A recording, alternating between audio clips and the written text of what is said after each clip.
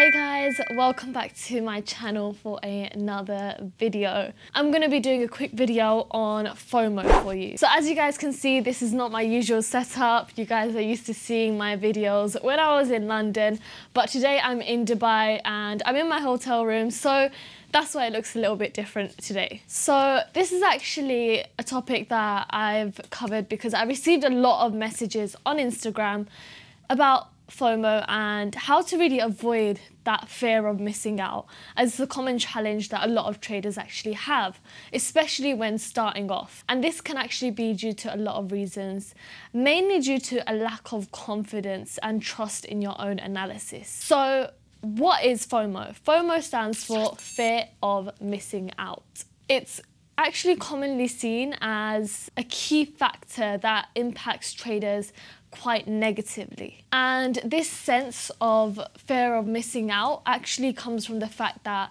the forex markets are actually very fast-paced with a highly volatile market. And due to this highly volatile nature, it actually instills this fear of missing out.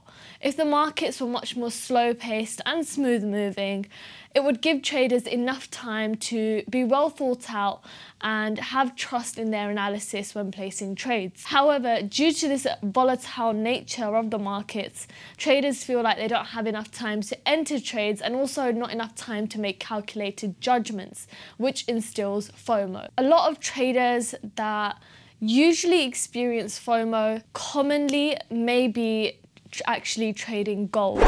And that's because gold is actually a lot more volatile compared to other pairs out there. Some emotions that actually feed into FOMO that you need to look out for is greed, jealousy, anxiety, stress, and overexcitement and impatience. If you actually are experiencing any of these emotions, make sure that you have a red flag pop up inside of you, letting you know that you need to be extra cautious as you may be experiencing FOMO. And just make sure that you're being extra cautious, that you're placing trades not based on these emotions, but rather making calculated judgments based on your analysis. So you're probably wondering, how does FOMO actually impact traders in the real life market? The first way that it could impact a trader is through entering trades too quickly, impulsively, without making enough calculated analysis or judgment behind it. The second way in which it affects traders is by exiting trades too early,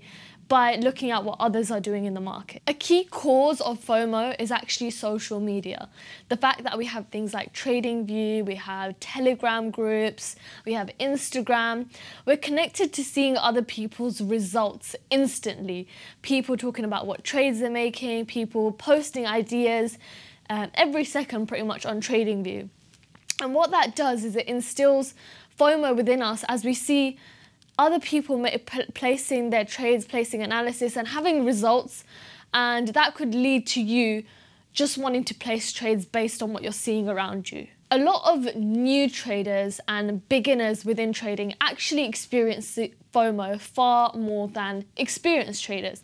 And the reason for that is because they usually come into trading through news, through finding out, oh, you know what, there's a rumor going around that gold is going to have a huge spike in 2021, so invest into gold. What happens is that they enter and start trading based on these rumors of news around in the market, which ends up actually being FOMO in reality, as they have a fear that they're going to actually miss out on this huge spike in gold and they want to get in as soon as possible. A great example of this is actually currently happening right now. So as you guys know, Bitcoin has actually rocketed up to $30,000, above $30,000, and it's actually been going quite high quite quickly. And a lot of people, what they want to do is they want to jump into the market and buy Bitcoins before it actually rockets higher up to 100,000. And what that is essentially fear of missing out. They have this fear that they're going to miss out on the Bitcoin hype, and they've essentially already missed the time to enter into the markets. This actually happened previously, as you guys would have remembered, when Bitcoin actually went really high up to $20,000 and then plummeted straight back down. And a lot of Bitcoin fans may not like me talking about this or saying this, but you should really make sure that you've done, firstly, good technical and fundamental analysis before jumping into the trade, and also have good risk management. Make sure that you have a stop loss. A lot of people actually bought Bitcoins last time when it went up to 20,000. They didn't have a stop loss in place as they didn't think that it would rocket back down, and a lot of accounts actually got margin called and they lost out on a lot of money. You're probably wondering, does this now actually contradict with sentiment analysis? Because there's 3 types of analysis that you can do: sentiment analysis, technical analysis, and fundamental analysis. Essentially, it does contradict with sentiment analysis, which means that you look at what other people in the market are trading and what's the common direction in which traders are trading. However, you should never do sentiment analysis purely on its own. You should always combine sentiment analysis with fundamental and technical analysis. Some key things that you can actually do to avoid FOMO. Number 1, make sure that you have done your technical analysis. Look at the charts, look at market patterns. Make sure that you've done your part of technical analysis with whichever strategy you use and you feel most confident in. Secondly, make sure that you've also checked your fundamentals and done your fundamental analysis for the trades that you're about to place. Number 3, set a good risk to reward ratio on all of your trades. Make sure that you have at least a minimum of 1 to 3 per trade, as if you lose out on 3 trades, you can actually just have 1 winning trade to bring you back into a break even or even into a positive. Number 4, make sure that you actually set a stop loss which is realistic to your analysis. Don't be too over ambitious with your trades based on a hype or based on news saying, you know what, gold's gonna rocket to 2,000. I've seen it so many times on TradingView chats where people are saying gold is gonna rocket up to 2,000, and what happens is it ends up plummeting down, and new traders see these messages and they say, oh, you know what, someone's saying this, so let me go in. And that's not a realistic stop loss or take profit to have in place. Base your stop loss and your take profit on your analysis and try not to be too over ambitious with it, as what could happen is you could end up actually losing your profits or even going and hitting your stop loss. So definitely be cautious and accept the profits that you have and look for the next trade.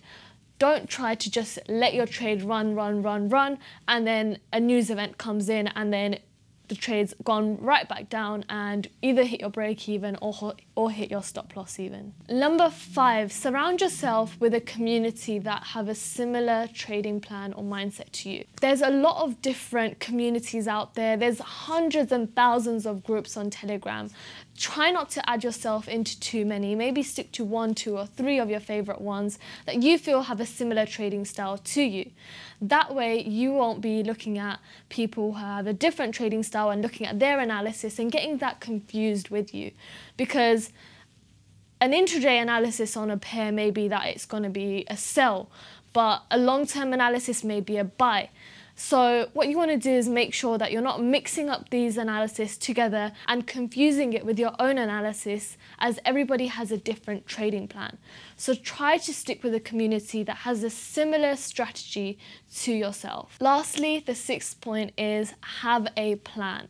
Follow the plan and keep sticking to your strategy. Create a detailed log of what you want to aim for in the day, week, or even the month, so that you know that once you've hit your target for the day or the week, that's when you stop. That can actually help you and stop you from over trading so that you don't have that fear of missing out.